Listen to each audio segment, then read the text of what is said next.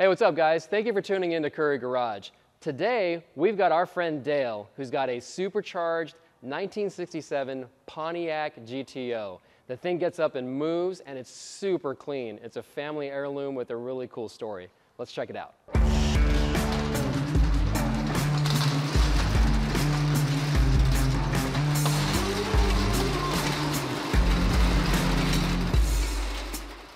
How's it going, man? All right, John, how are you doing? Good, good. Thanks for bringing this in. What did you bring to Currie Garage today? Well, today I brought my 1967 Pontiac GTO.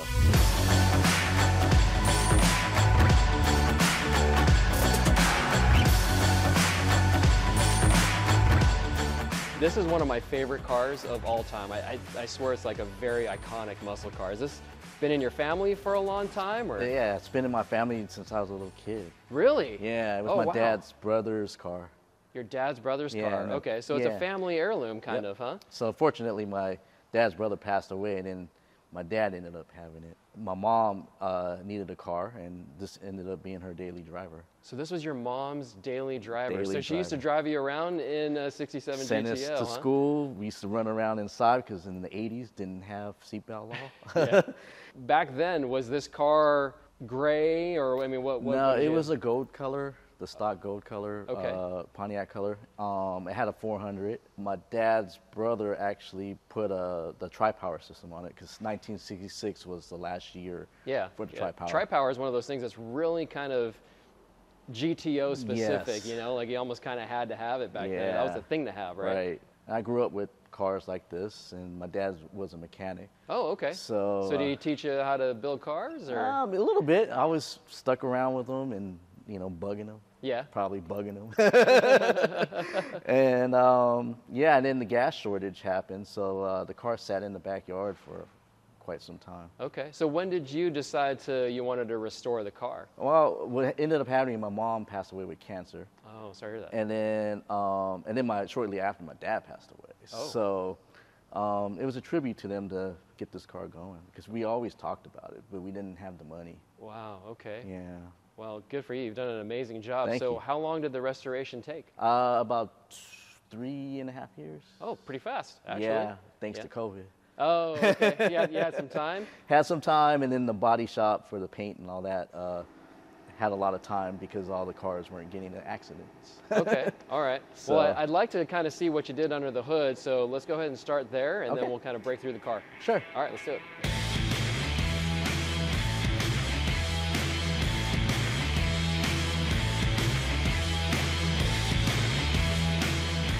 That's not a tri-power, Dale. No, it's not. What you got going on in here, man? So it's an LSA. LSA, okay. Yeah, so supercharged LS. Yes. Yeah, wow. And that must have taken a lot of work.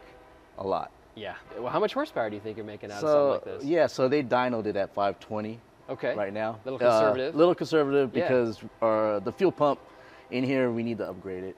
Oh, okay. Yeah, so we thought the fuel pump in here was sufficient, but obviously the motor wants more gas. Yeah. So your fuel system, I see aeromotive, so I'm guessing the whole thing's aeromotive? All aeromotive. Okay, right on. So you just want to dial that up, get some more fuel pressure coming to it? Okay. Yeah. And then re-dyno, because I mean, LSAs should be making like 700 horse. You probably get there pretty quick. Yes. Wow. Yeah, so we just did simple modifications. We did the Wagner pulley kit. We did ignition, injectors, and then throttle body. And then just basic stuff. So 520 to the wheel right now. Which is awesome. I'm sure you can smoke the tires no problem. 100%. Yeah, right on, man. Well, you know, putting an LS, especially an LSA in an old car like this, takes a lot of planning, right? Yes. So did you have to do a lot of modifications to engine mounts and things like that? Yes. Yeah, so Sire Customs was the one that did the transplant. Sire Customs, okay. Yes, and they are amazing. I mean, the one thing about their shop is they let me be there. Ah, okay. I was in there. So you were hands-on building it with them, doing the mod. Okay, awesome. So yeah, they did move the motor mounts. We tried to push the motor as far back. Yeah, you are super close to the firewall, and plus they smoothed off the firewall, didn't they? Yeah. Yes. Yep, and then you've got your ECU and everything all set up on this side, right? What's in the back right there? So that's for the supercharger. Oh, so that's your coolant? Yes. Okay, got it. Yes, got and it. this is the air box that he custom made. Okay. Yeah. Yeah, I like that because you're getting cool air out of the fender instead Correct. of running a filter in here where it's hot, right? Yes. Yep. And then you've got the Willwood set up, and is that Hydro Boost? Yes. Yeah. How do you like that? Love it a lot. Yeah. Yes. Yeah, it's a lot of brake. A lot of brake. Huh? Yep. Yep. So that's all running off of the power steering fluid, isn't it? That's correct. Okay. Is that what this is? Is this your power steering reservoir? Yes. Oh, that's cool. It's all integrated into the box. Yes. Nice. And did you custom make that? He custom made that. Okay. Yeah. Sire Customs Yep. did? Right on. Right on. And then as far as cooling, Yeah, you got to keep this stuff cold, right? Yeah, so basically Ron Davis Okay. was the radiator that we went for. Okay. And That's high end. That's quality stuff. yeah. Yeah. Yeah. Okay. And then, does this thing run cool on the when Very you're driving? cool. Okay. Yeah, like 195 Oh wow. regular. Yeah. Oh, Up to that's- 202 max. And is this pump gas or? pump gas now? Okay. Well, you've done an amazing job on here. It's definitely not a tri-power GTO, but I think Yeah. you've done the upgrade. Yes. I've thank heard you. you've done some upgrades to the interior too. A lot from TMI. Yeah? Yes. Let's check it out. Okay.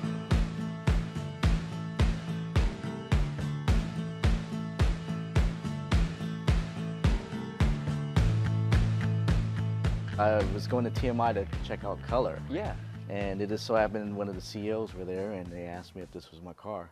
Yeah? And then they go, well, today's your lucky day. Oh, did he fall in love? He fell in love. Oh, right. Even though there was nothing in the car as far as interior goes, but Yeah. the outside and everything was done. Oh, okay. So Yeah. you brought a done car over there, and you were just going to do some color Color samples, or samples. something? Yeah. Okay. And Yeah. then you ended up doing everything. I mean, Everything. you did front seats, rear seats, center console. Trunk.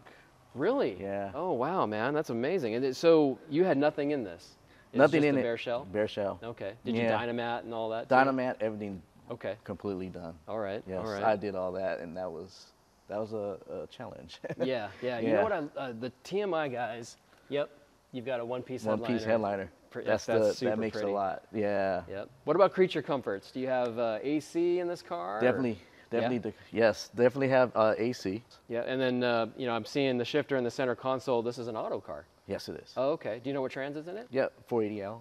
Oh, wow. Yeah. Okay. So you've got the big 4L80 in it. Yeah. So this thing just cruises down the freeway. Cruises down Nice, man. like a regular car until you step on it. Until you step on it, until you started to make power. Yeah. Yeah. Now the GTO gauges, I think, are just the round gauges, right? Yes. Are they all factory? or- So it is round gauges, but it's the Dakota digital. Dakota Digital. Yes. Yeah. How'd you like the install on Oh that? man, it was easy. Yeah. Yeah, it was easy. Plus we went with the BMI box. Oh, For okay. the LS. Oh, for the LS. So it was just plug and everything's just a play. plug in, play, and it's reading everything yeah. beautifully. A little That's bit awesome. of tweaking with the setting it up, but Okay. it's fairly easy. Okay. Well, I love the color choice. Yeah, so this was a new color. Yeah. The seats were actually the new seats for this year too. It's like a distressed kind of look. Yeah, and then it has the stripe in the middle, and I kind of wanted to match some of the black areas in the car. It just matches the car Yeah, perfectly. I love it. Thank you. Yeah. No, Thank I you. love it. Is it comfortable? Very comfortable. Yeah. It looks Yeah, comfortable. it's very comfortable, and very happy with it. Hey man, that's awesome. They've done a nice job. Did TMI do the whole install? They too? did the whole install too. Oh, wow. So yeah, so basically, they wanted the Chevelle kit fit. Oh really? Yeah, there were some things that didn't fit. So Yeah. now So Chevelle is an A body, GTO is an A body, Yes. so they're probably checking the fit to the make sure. fitment, and then now anybody that went on their site and wanted something for a 67, they took it off this car. It's beautiful.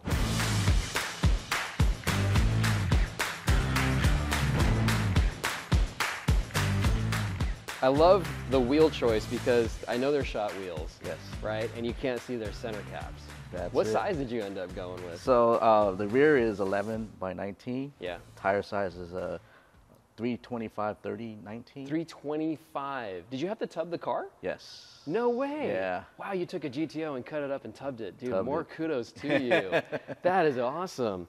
Yeah, and so with the fitment, I'm guessing then you got the wheel and tire first and then tubbed it? Yes. or- So we actually tubbed it first. Yeah. And then we got your rear end. Okay. And then we went and tried to figure out the tire dimension. Oh, and the okay, size. right on. So you did the wheel and tire after the rear Yes. end. Oh man. Well, I love the depth on it. What's Yes. cool about the shot wheels is you can't see the lug nuts. Yes, Right, because and the cap disappears and then it kind of Cap hides it. disappears, and everybody thinks it's one of those center Like a center lock wheel, like a Porsche. Yes. Yeah. So, but I keep telling them, if you look real close, you can see the. You can see the little sleeve on it. Yeah, and then if you look at it, the brake really fills up the wheel, man. What did you do? Yeah, so I went a little extreme. Like a little extreme, just a little bit? Yeah, just a little bit. Yeah, so what are the brakes?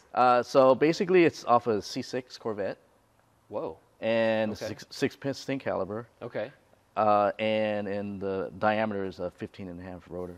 15.5-inch rotor. Yeah, front and back. You know, most guys have 15-inch wheels on their car, right? Yes. This car probably came stock with 14-inch wheels. Probably, yes. You've got a bigger brake on this car Than than the the stock wheel Yeah. that came on this car. Yeah. Man, you went all out. Yeah. And you had to make all that fit Yes. inside the wheel. Yes. Was that a struggle?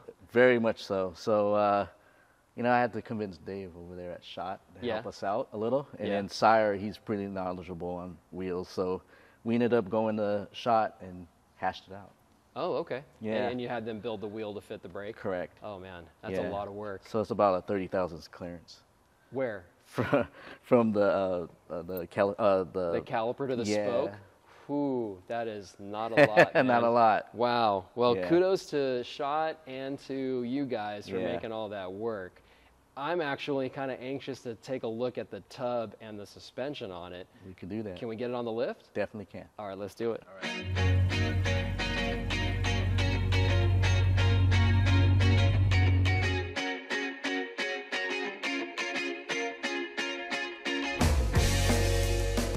So I'm noticing that you did a full frame off, didn't you? Yes, I did. Oh, wow, man. So you do have a lot of work in this car. Yes. Yeah, but being a family heirloom, that's probably what you wanted to do. Definitely wanted to do. Yeah. So you you be here in the family. kind of honor mom and dad too Yeah. with it, right? Yeah, good job. I can tell that the cross members are a Yes. little different than standard A-body, huh? Yeah, he custom made that. Really? So Yeah. this is custom made, just tied into the factory frame? Yes. And this is your trans cross member, right? Yep. But these are new. Yep. Okay. And is that just for stiffening up the Stiffening it up. the chassis? Mm-hmm. How's it feel when it drives? Stiff. Yeah. Nice work, man. Yeah. Really, I like how it's all nice and tidy, and Yeah. that's really cool. That definitely is a neat idea. I've never seen that before. And then you've got the undercoating on the body. Yes. Yeah, so it looks brand new under here. Yeah. Wow, great job. Thank and then you. I love you got the X pipe in the exhaust. And what mufflers are you running? MagnaFlow. MagnaFlow. Yeah. Okay. How do you like the sound? I love it. Yeah. Yeah. Yeah? Yeah, it's really nice. Is it something that is it loud? Is it soft? What do you feel? It's not too crazy. Yeah. But when you get on the gas, That's when it wakes it's up. a good one. Yeah. When you're idling around, it sounds kind of like almost like subdued and soft. Yeah, exactly. Right. Yeah. And is that kind of what you wanted, a cruiser? What I wanted to do. Yeah, and you took it all the way out the back and over the rear end. That's it. Oh, man. Well, speaking of the rear end, I was noticing that this is our crate rear end. Yeah. This is right off the shelf at Currie, and we actually keep these in stock. We ship them really quick now. Then you basically, when you tubbed it, you measured for the wheel after the fact. Yes. Got it. All right. So how did the install go? Install went well. Yeah. Easy, fast, simple, bolted right in. Everything kind of lined Yeah. up with where it was supposed to? Yeah. Right on. And then as far as tubbing it, that must have been a lot of work. Yeah. Well, I didn't do the work. Oh, gotcha. But they did. Yeah. Yeah, but I was there. Yeah. I was there, and then I watched every step of it. Well, those are some wide tires you've got underneath this, and that's cool. It's a crate stock width rear end, and everything bolted up exactly the way it was supposed to. Yep. That's good news. Gear ratio, what did you go with? 370. 370. Yeah. That's a good all-around gear, isn't it? All around. Well, Yeah. I love the fact that it's our crate rear end. You've got a drain plug on it, and the sway bar bolted right up with all the lower control arm mounts in the factory location, and that everything fit the way it was supposed to for you. I'm noticing that you were able to even get the exhaust up and over. Up and over. That's a lot of tight Yeah. work, man. But nice job. Oh, hey, check that out. You got a little limiting strap right there. Yeah. Yeah? Yeah, lowered springs, so. Oh, because the spring is a lot shorter. Yeah. Oh, okay, gotcha. So to keep them in place. Oh, okay. So then when you get this thing up on a lift, those don't fall out? Don't fall out. Oh, gotcha. That's a nice little touch. I like that.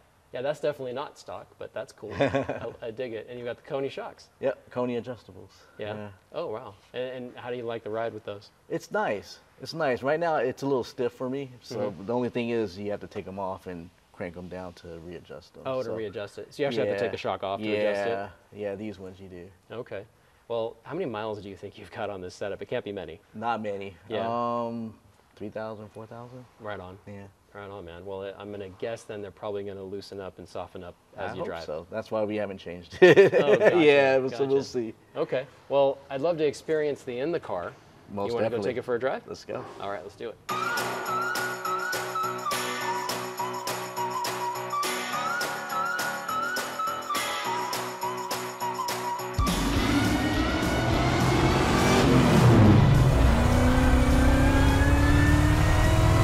Supercharger. I hear it. What a day. Are you glad that you went with the LS? Oh yeah, you know, it was one of those things where I wasn't at one time. Really? It's all the work, right? Yeah. To make it work? And then my guys were like, the reward once it's done though, yeah, you know, is that back there. Right. Right? Something coming, I see good things coming, I know good things coming.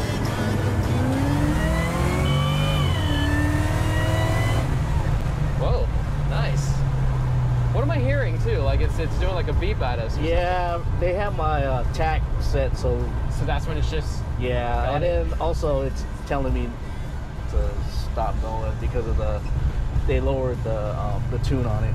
Oh, gotcha. Like, hey, okay, it's a good stop. You know, like don't rev it past this for now. Yeah, otherwise your fuel. Hey, that's a cool feature though, man. Yeah, on the Dakota Digital you can set that up. So how awesome is that now, where you don't have to have some big shift light on the dash? I know, right? Telling you like, hey, this is your rev limiter. You got to stop. You know, so it's all kind of dialed into the modern, you know, Dakota era. Digital. Yeah. That's awesome.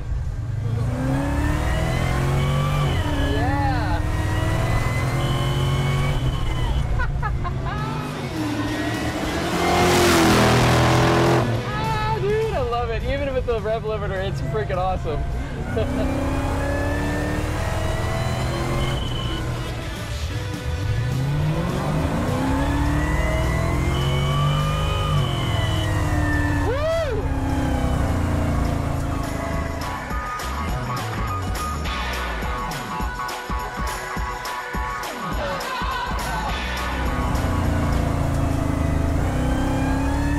Still going, dude. Nice work, man. Hell yeah, dude. Good job, man. Hey. Amazing. Well, one hell of a job on this car, man. I gotta tell you. Thanks, John. Like, I think what you've done is you've basically just defined the term resto mod. Awesome. You really have, dude. You've done an amazing job on this car. Really appreciate it. Thanks a lot for bringing it out. All right, thank you, John. All right, we'll see you. Okay. Hey guys, do you have a Currie equipped car and want to be featured on Currie Garage? Reach out to us. Send us a DM on Facebook or Instagram, or send an email to the email address below. Thanks for watching. If you like this video, subscribe here. If you want to see more Currie Garage, click here, and for more Currie content, right here.